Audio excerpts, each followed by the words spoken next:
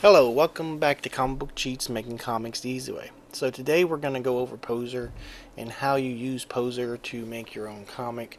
Very easy. Not only can you use Poser to make a comic, you can also you can use it to illustrate, you can use it for perspectives.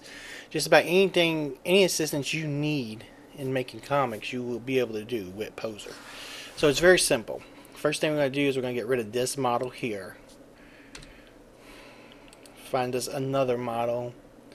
I usually like to use James or Ryan. Let me see.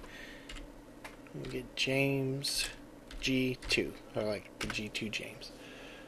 Okay. The G2s are high-res models. I do believe they come with Poser when you get them in the new version. I think it's 11.2.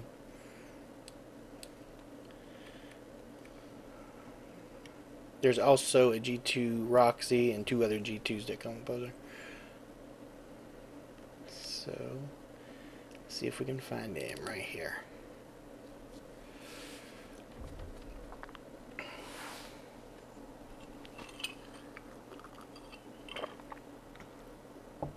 It may take a few minutes. My computer's being kind of slow this morning.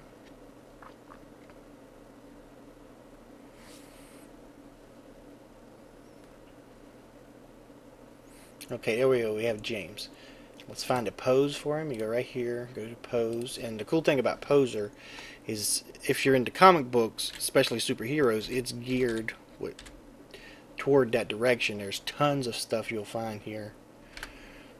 So look at all these really cool comic book poses. And if you don't use the program to make comics, you can also just use it as an assistance for your comics in terms of like you can take and make lots of reference photos with this stuff.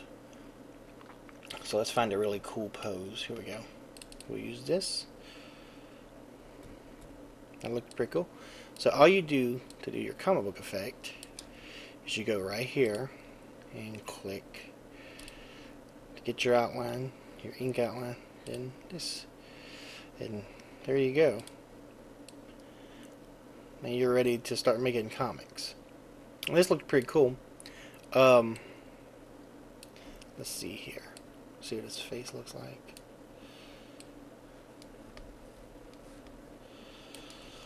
You can also go back here and use this threshold thing to set how much you want on there in terms of black. That looks pretty good, but you can still see some gray pixels here. It's basically polygons, which look weird.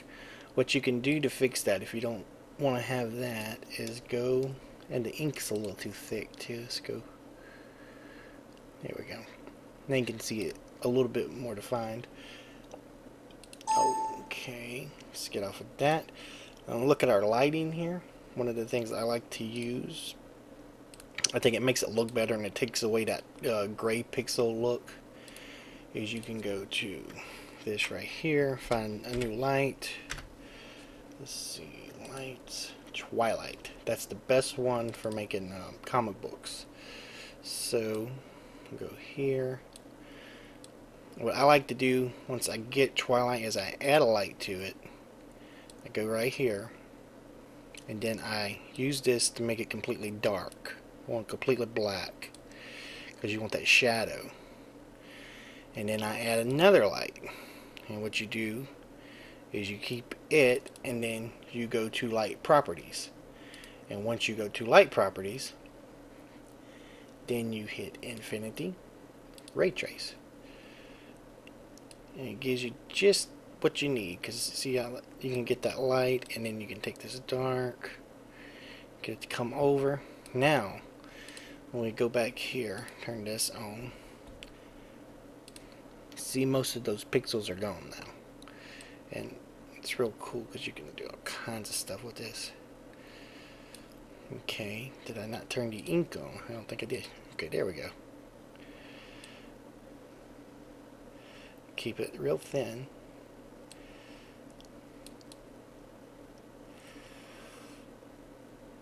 Look at there. Now, once you have your character set up in whatever mode you want them to be set in, you just go up here. Rendering is very easy with this mode because you don't really have to do much and you don't even have to wait on your computer very much. Just go to alias document, render it, and there you go, you have a clean cut picture. Very easy to throw into Photoshop and start coloring right away. No ink required, no nothing. You just go straight into it. And that's about it for this lesson.